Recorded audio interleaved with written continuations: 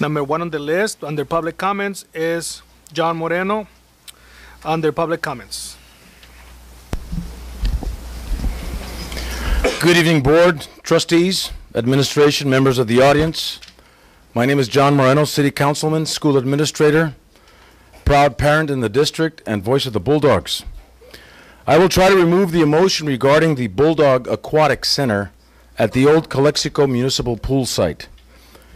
When we talk about the names of athletic facilities on the confines of Calexico High School, we talk about Willis Ward Field, Elmer Belcher Field, Carl Varner Gym, Linda Godfrey Gym, named after people who were directly involved in Calexico High School athletics.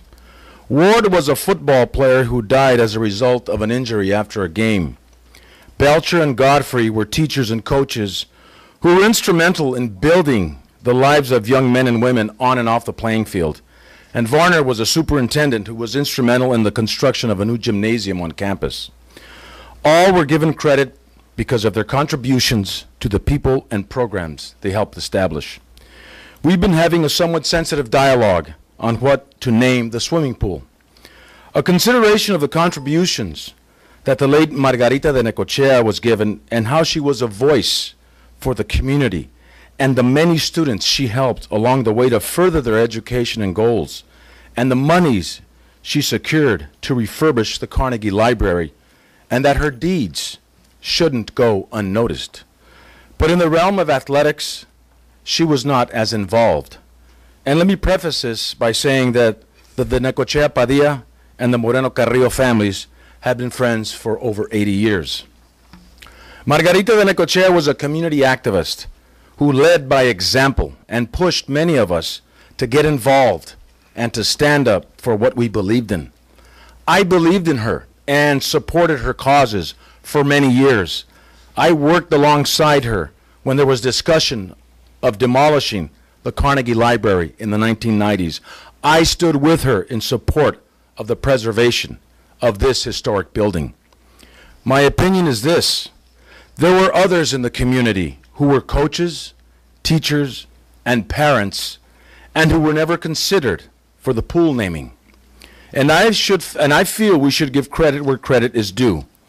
Many of them volunteered hours so programs at the swimming pool could flourish and become competitive.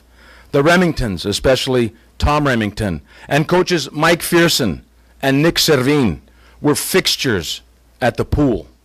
Another very involved family were the Alvarados. Debbie and the late Francis Alvarado spent many a summer supporting the program and the students and the kids of the community. And with, of course, Ray Alvarado, who spent over 35 years as a coach, football, basketball, baseball, tennis, and other sports. He was a teacher, an athletic director, an administrator, and CIF representative for the glory of Calexico High School. These people are just as deserving of having some consideration. I'm almost finished.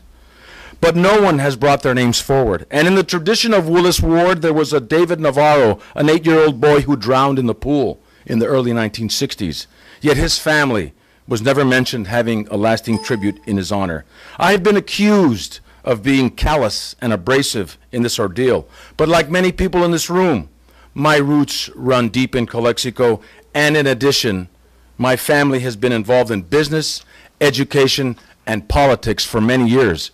And we've always been big cheerleaders for what Calexico is, was, and will be. Mayor June Kim is in favor of naming the pool after Mrs. D, but he was always in opposition to the construction of this pool from the get-go. He did not want to see this development, and now he's showing his support. Norma Aguilar, former board member, I believe jumped the gun when she made promises to name the pool, and she has no authority. Dan Romero, former councilman, has no authority. Mayor June Kim has no authority. I have no authority. A committee should have been formed to come up with possible names. A disservice was done to the Necochea family by leading them to believe this pool was to be named after their dear departed mother without a healthy dialogue from all stakeholders. Only this Board of Trustees has the authority to name that pool, and I ask the board to take action or provide direction. Finally, I think we should name the Carnegie Library in honor of Margarita, and that would be the most fitting tribute to her work in this community. Thank you for your consideration. Thank you, Mr. Moreno.